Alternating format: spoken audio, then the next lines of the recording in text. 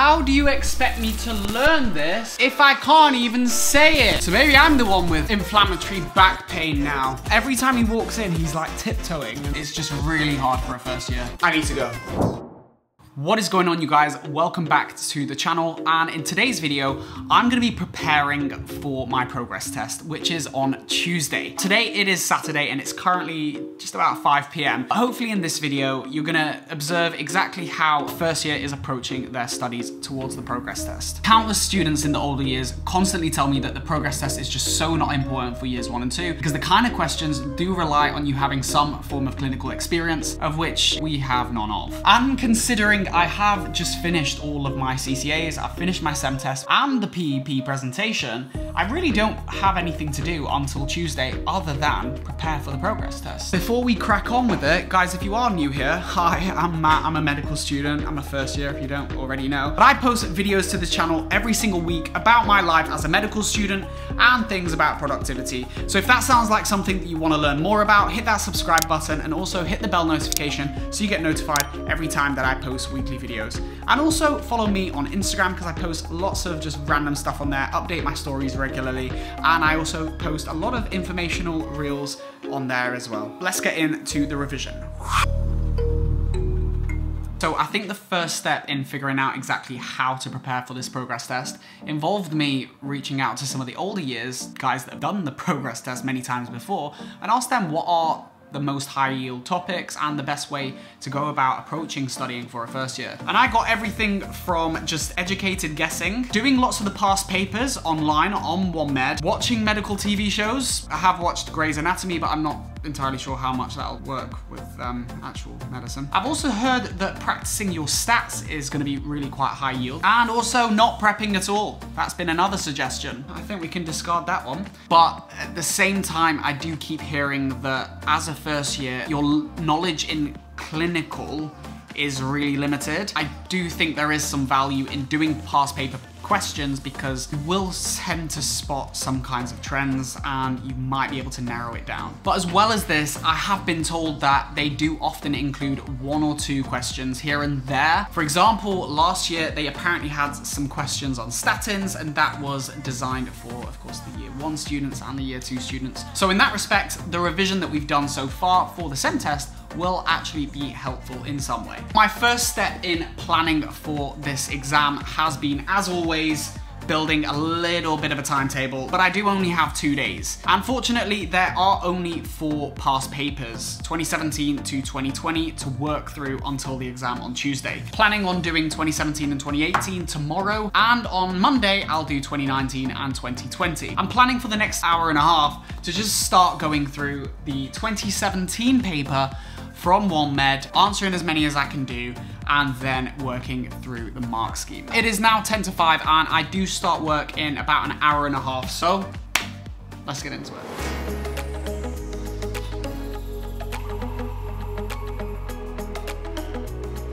And so 1 hour later, I have just finished the 2017 paper to the best of my ability. I did it in Adobe, whereby I just highlight the A, B, C, D, or E, whichever one I thought it was. And I've also highlighted a few keywords, tests, or drugs that seem to keep cropping up that I don't know about, that I will read about after. But I am gonna mark this and see what I got. I definitely felt with this though, slightly more knowledgeable of certain things. I'd see a drug mention. And I remember previously in the progress test that we did in January, before doing SEM 2, these are words that I've never heard of, these are drugs that I've never heard of. So I actually was able to eliminate one by one a little bit better, just because I kind of knew what some drugs did. Let's see what mark I got after I mark it. So out of the 49 questions, are you ready for it? I got 18 divided by 49, 37%. I don't know how that makes me feel, getting 37%. I think a good way of assessing exactly what that translates to is by looking at the grade boundaries for the progress test that we previously did. I can see that the grade boundaries actually show that an honours would have been over 37%. So actually in this test I did get an honours. You know, it's quite reassuring. I could honestly say, I could confidently say whilst doing that paper, I probably felt like I knew 20% of the paper. There's a question here on pneumothorax, and you can quite clearly see that there's a lot of air in his right lung. He's got pain in his right shoulder and increasing breathlessness. That, for example, is one that I'm quite happy with, and I knew from the knowledge that I've learned so far on the course, and I could answer that quite well. See, even some of these questions I would have thought I would have got right. So as you can see, question 5, it's something to do with blood thinners and clotting. Now, I know that aspirin is a blood thinner and it's quite regularly prescribed. I just thought that that made most sense. I didn't realize it was apixaban, which I do know is a direct oral anticoagulant, and it acts on clotting factor 10. That's just an example, right? And you can see the 5 options that they give you. They're all like blood thinners and antiplatelet drugs. Even with my knowledge from the course so far, there's no way I could have done that. Right now in the course, we're not meant to be learning like the first line treatment, second line treatment. We just need to be learning the drugs, how they're indicated, what they're indicated for, and what their mechanism of action is. We got a chest x-ray here, and I knew that as well. And yeah, I'm excited about this because, you know, I could clearly see that this guy had chest infection. He's had this for 3 days, cough and a fever. He's got a raised temperature, his pulse is on the higher side, blood pressure's normal, his respiratory rate is high. This is all quite evident of a chest infection. Well, I can see there that clarithromycin is a broad spectrum antibiotic. That for me felt like the right answer. Let's see what they described as being the justification for it. Okay, so he's got severe pneumonia with evidence of multifocal consolidation. He requires treatment with antibiotics first. So yeah, there we go. Question 7, what have we got here? I'm looking at these answers. I got it right. It was more on the scale of educated guess than it was like any kind of knowledge base. I can see that this is kidney related, and kidney is SEM 4, which is year 2. So there's no way I'm gonna know this. This is about the investigations, the estimated glomerular filtration rate, which I can see is low, and his urea's high, but his creatinine's also high. Now, I know the estimated glomerular filtration rate is somewhat, I guess, to do with the amount of blood flowing to the kidney. So that, to me, suggested that maybe he needed more fluids, more blood volume, and that's what I suggested.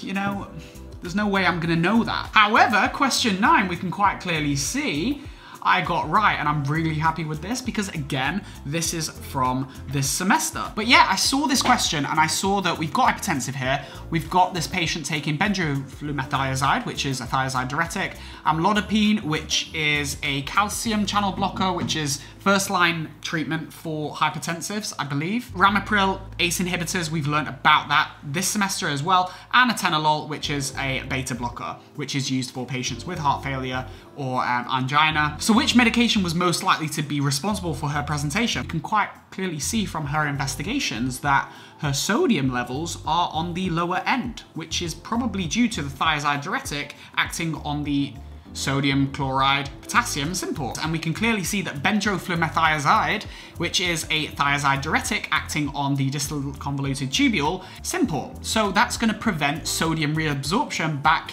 into the interstitial fluid, into the bloodstream, and hence we can clearly see that this patient has low sodium, and thiazide diuretics can cause hyponatremia. So yeah, this is like, look, this is like a really fun task because it's almost like a lot of the science that I've learned so far. Doing these past papers are actually making me think, and it's like being asked a question about someone's investigations and seeing it, how it will be presented on, you know, on a patient's form. But it's quite evident that I do have quite a lot more practice to do on these practice papers and some reading around what I'm learning about. But guys, it is 6:31 and I start work very soon, so I'm gonna have to head off. I will catch you when I do some more work tomorrow on Sunday. So see you then.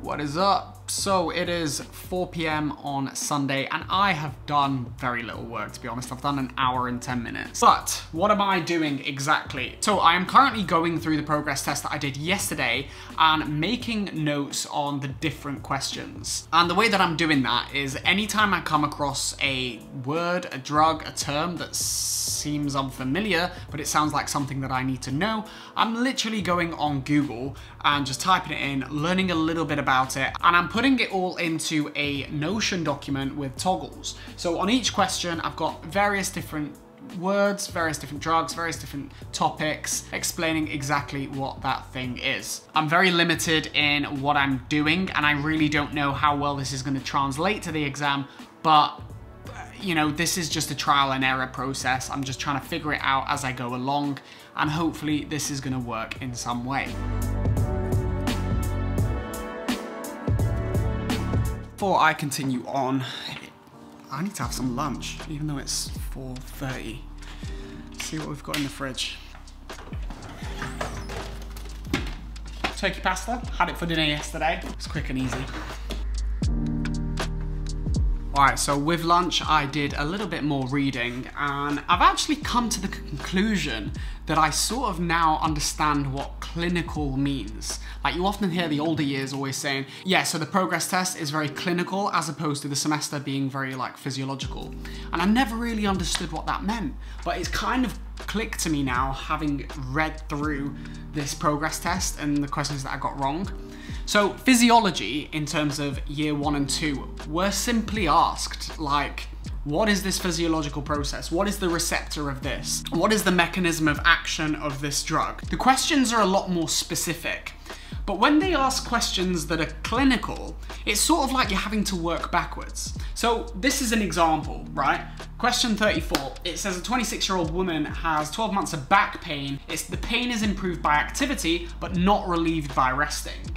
She finds it difficult to bend down during the day and pick things up from the floor. So which clinical feature is most specific for inflammatory back pain? You actually have to work backwards. You have to know that, okay, well, there's inflammatory back pain and there's also mechanical back pain. Mechanical back pain is a pain that gets better with rest, but it's worse upon exertion. And it's also going to be more prevalent in the older demographic, as opposed to inflammatory back pain, which might be more common in younger patients, like this woman, she's 26, and also it improves with exercise, and it actually worsens with rest. So this, for example, you have to know the different kinds of back pain, you have to know when they most commonly present in a clinical setting, and then if you've got a patient that presents to you with, you know, these specific clinical features, you've got to try and somehow figure out, okay, well, what kind of back pain is it? Which clinical features most likely fit that?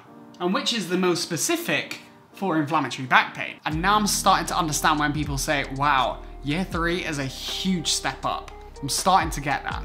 Years 1 and 2 just seems to me like you've just got to learn the stuff. Yes, it's endless what you can learn, but hell of a lot easier than this clinical stuff. The reason that I wanted to give this as an example is I feel like this is the easiest example that I've come across, because these clinical questions get a hell of a lot worse, like way, way harder. And that seems to be one that is like the best at illustrating what clinical style questions actually means. Anyway, I have done just about 2.5 hours today, and it's 6:20. Where's the time gone, and why am I being so unproductive? I think the reason for it, if I'm honest, is this test doesn't feel like it is as important, and I just feel like there isn't a definitive way to study for this exam and plan for it. You know, I'm trying to hold on to the fact that worst case scenario, what could happen?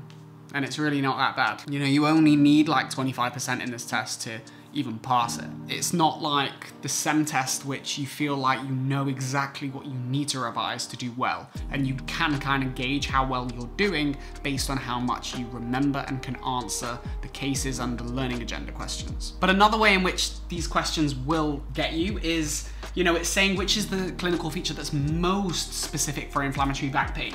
And we've already established from the explanation that they've given that yes, the answer is improvement with activity, but also young age was an indicator that it's inflammatory back pain over mechanical back pain, but it's which answer is most specific. So I think this actually is a good indicator of when people say, yeah, but your exam's multiple choice. Yeah, but multiple choice? A lot of the answers are correct. All of those answers are correct. The 5 answers are improvement with activity. I don't know, when you got inflammatory back pain, is your pain gonna get better in the night? No, it's not. Radiation to the leg. Well, if you've got back pain, makes sense that you're probably gonna have some kind of leg pain. And morning stiffness in your back is common in inflammatory back pain, but stiffness during the day isn't. So it's like all of these answers make sense.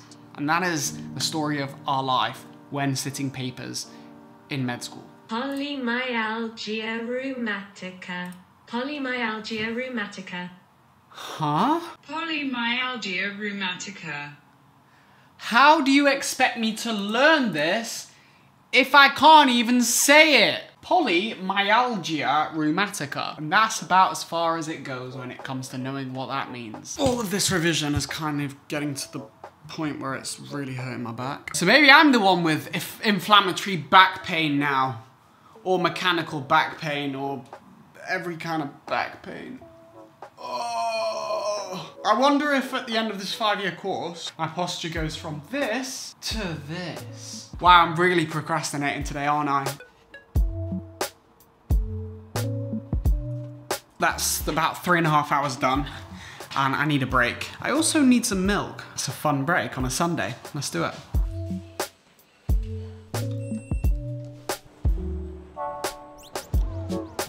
Weather's been so beautiful recently, and I haven't been able to enjoy it at all, which is just life as a med student, I guess.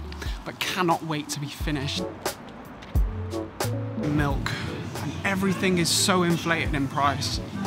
Absolutely ridiculous.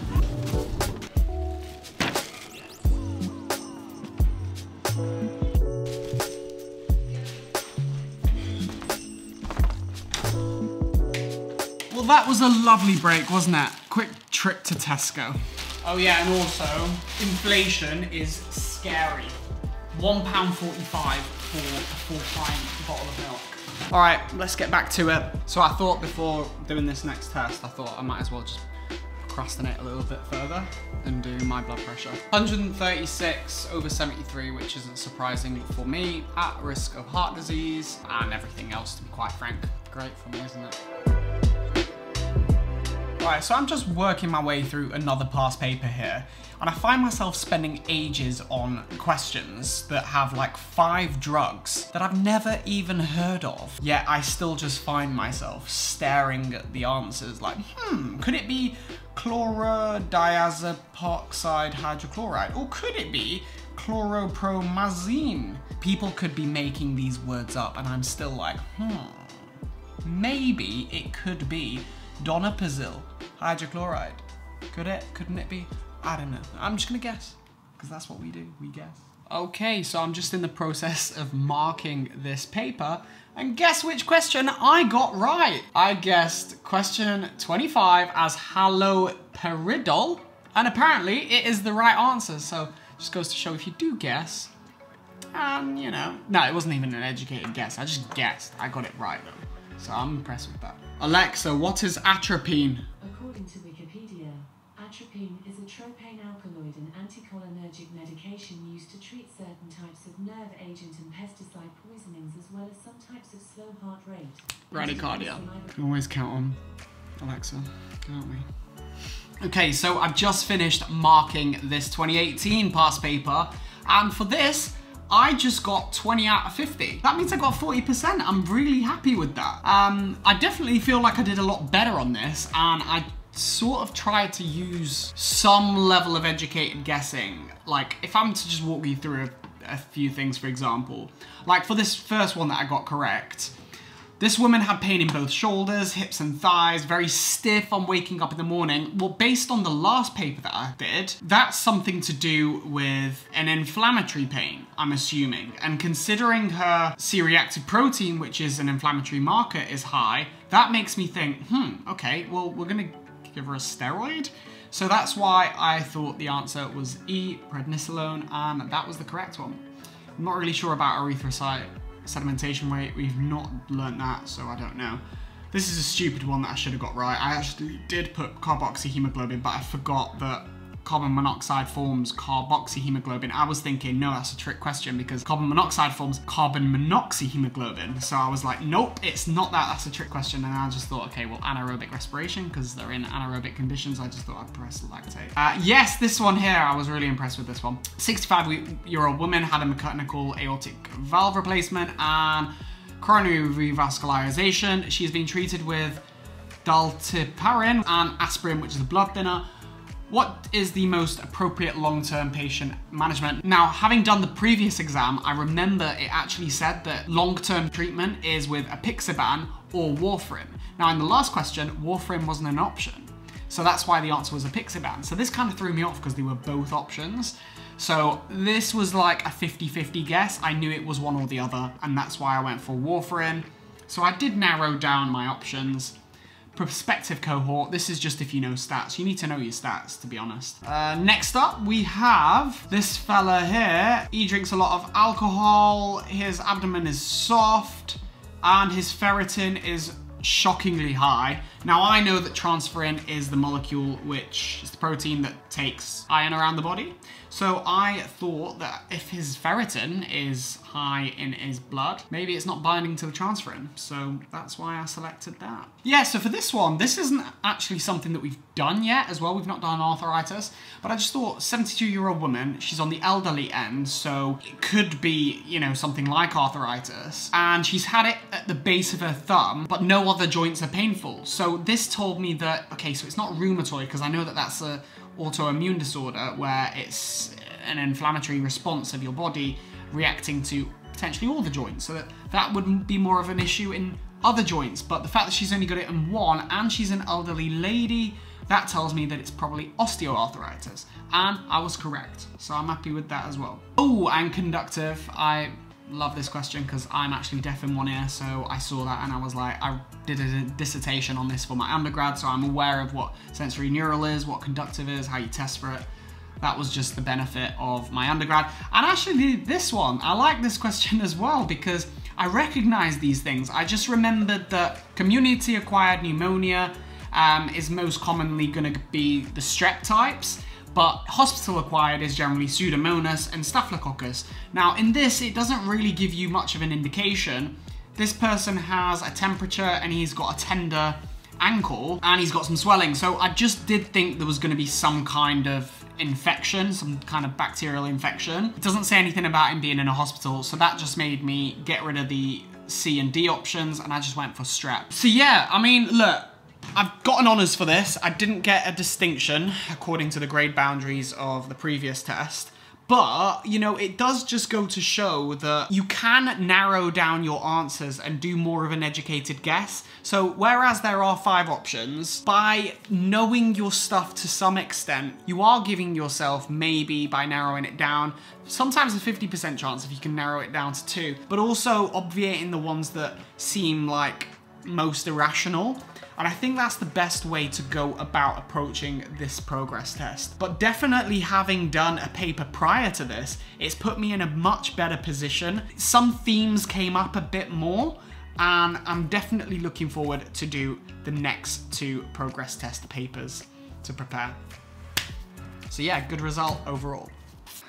And it is just about 11:15, and as I'm eating, I am gonna go through the rest of that paper and just write notes on it. Just see what I can gather from this paper. But also for dinner, I decided to stick on some chicken goujons in the oven from the freezer. And yeah, look at the state of that. Quick and easy. I have to use these sauces to make them worthwhile. But, you know, we move. And I need to get on with more revision and more preparation for this progress test. So I'm gonna crack on now and eat this at the same time.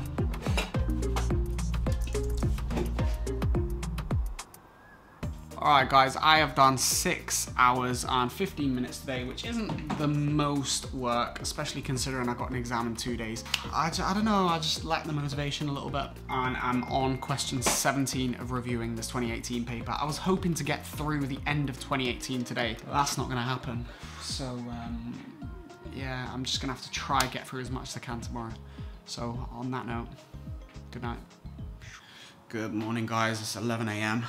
Day before the exam. And of course, to start with, I definitely need a coffee. I've been going to bed really late, and that's why I'm waking up at the time that I've woken up at. And I don't feel great about it. I do feel tired. But let's get a coffee.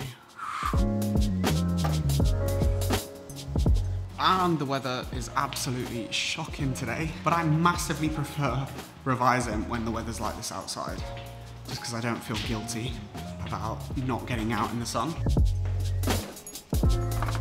Okay, plan today. Finish off reviewing the 2018 paper and then sit the 2019 and 2020 paper and do the same for those. Got my coffee and I've also got my Magic Mind, which I've been trying out recently. It's got matcha in it and it's got loads of different ingredients that are apparently going to help me focus more.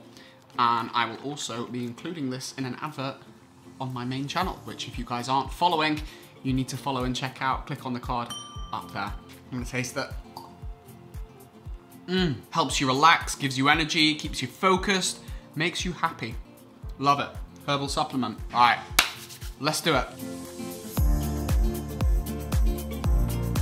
All right, it is 3:30 and I've only just managed to get through the end of reviewing this 2018 paper and just writing some notes on it and just clarifying some terms, some medical jargon that I wasn't familiar with. I'm just not sure how much of this I'm actually retaining and how much I'm really going to remember, because it does rely on active recall for you to remember things, and I'm not really doing active recall here. I am just kind of building notes. So maybe it's not gonna be that helpful in hindsight, but for now, this is what I'm doing. I'm gonna get on with 2019 paper and 2020 paper, and I'm gonna make it my business to finish both of those by the end of today, but it's time for some lunch.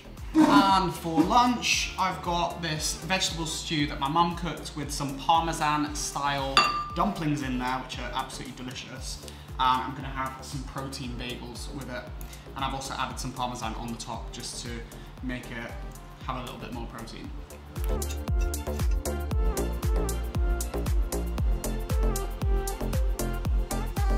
All right, so I have just finished marking my 2019 paper, and the result that I got out of 50 is 22. I've just gradually increased my score on both of these tests with the more revision that I've done based on the mark schemes and doing a bit of reading around it. First test, I just scraped the boundary. The second one, I got 40%, and on this one, I got 44%. And to be honest, on this paper, there were some questions that if I hadn't have done the previous past papers, I wouldn't have known.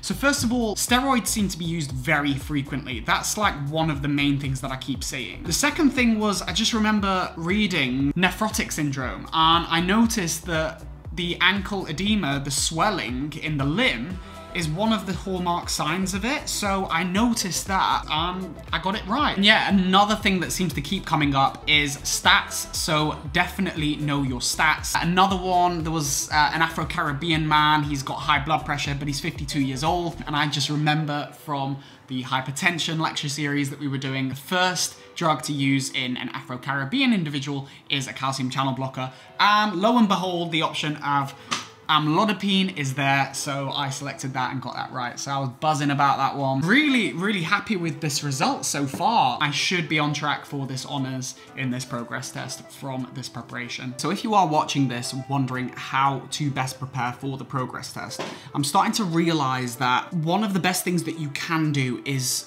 every time that you come across a new condition, a new disease, a new test, a new screening that you are not familiar with, you've never heard of before, just Google it. And with that, when you do the test, it will help you in the process of elimination. Because let's say a patient says that she's not reported her hearing changed, but she has experienced vertigo, that you can redact the option of Meniere's disease, because that is characterized by ringing sensation in the ears.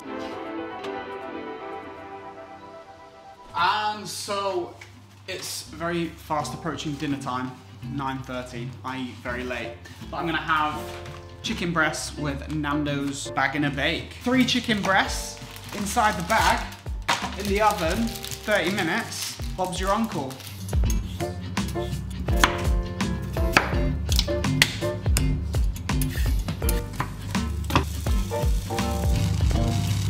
And so whilst that is cooking in the oven and the potatoes are boiling, I'm gonna continue on with this paper, this 2018 paper, and then hopefully have time to mark it.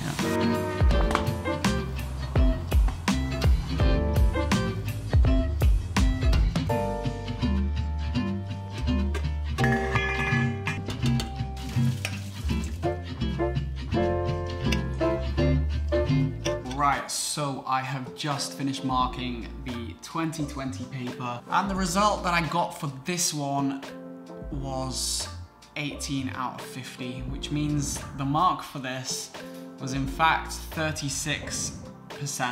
This paper was significantly harder, primarily because it was a lot of kidney, which we've not done any of. So there are a few reasons why, you know, on this test I didn't perform quite so well. But regardless, I do think my performance has been pretty consistent, and you know, I'm hovering around the high 30%, 40% mark. So regardless, I do feel like I have done a good amount of preparation, and I do feel like I am in a good position now to sit this exam tomorrow, having done this preparation. And look who has decided to show up at midnight.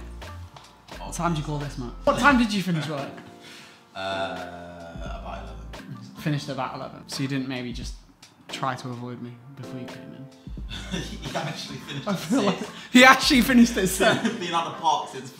In the park, just sat there in the park, hoping that I would have gone to bed. Every time he walks in, he's like tiptoeing, and then I open the door and I see him. It is 20 past 12. Is it for you? You off to bed? Yeah, I am. Yeah. I'm off to bed, so I will catch you guys in the morning. Good morning, guys. It is the day of my exam, and it is 20 past 9. I need to set off. Like, my exam's at 9:45. I've just spent this morning just looking over this past paper from last night. I'm just having some breakfast as well. I didn't sleep good at all. I just was rolling around. I had about 6 hours sleep, which isn't good before an exam. It is my last exam, and I am so excited to get this over and done with. I'm gonna eat this and aim to set off in about 5-10 minutes. So I'm gonna continue reading through this past paper. Alexa, what time is it? It's 9:22 a.m. I need to go. I'll see you at the exam. Right, we're gonna get there in time. Why did I think this would be a good idea? I do not advise arriving at the last minute to an exam, because now I'm a little bit anxious when I didn't need to be. But I will see you guys after the exam. Wish me luck. And 3 hours later, I'm finished, I've done my progress test, and I'm finally free for summer. That test was so hard though.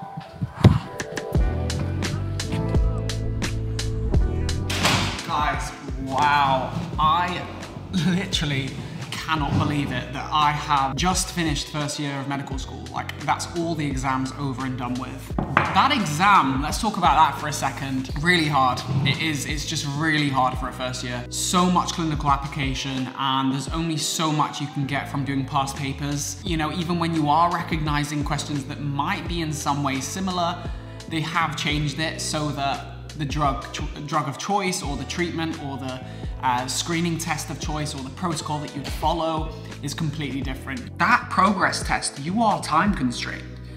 I think a challenge is really just having the self-discipline to read through a question, try and understand what's being said as quickly as possible, and if you don't get it as a first year, you just need to move on to the next one. Because I did find myself for the first half of the paper just trying to figure out things, even though I had no idea about any of the answers. But definitely doing past papers under time conditions will leave you in a good position. It will make you become more accustomed to that kind of reading the clinical presentation quickly and then just selecting an answer. But anyway, there you have it. That is the end of first year and the end of how I prepared for this progress test. So I really do hope this video has in some way been helpful to you in planning how you're gonna revise for your progress test. That is basically it for this video. So if you have enjoyed it, hit the like button, and also subscribe if you are new here, and also hit the notification bell so you get notified every time I post weekly videos to this channel.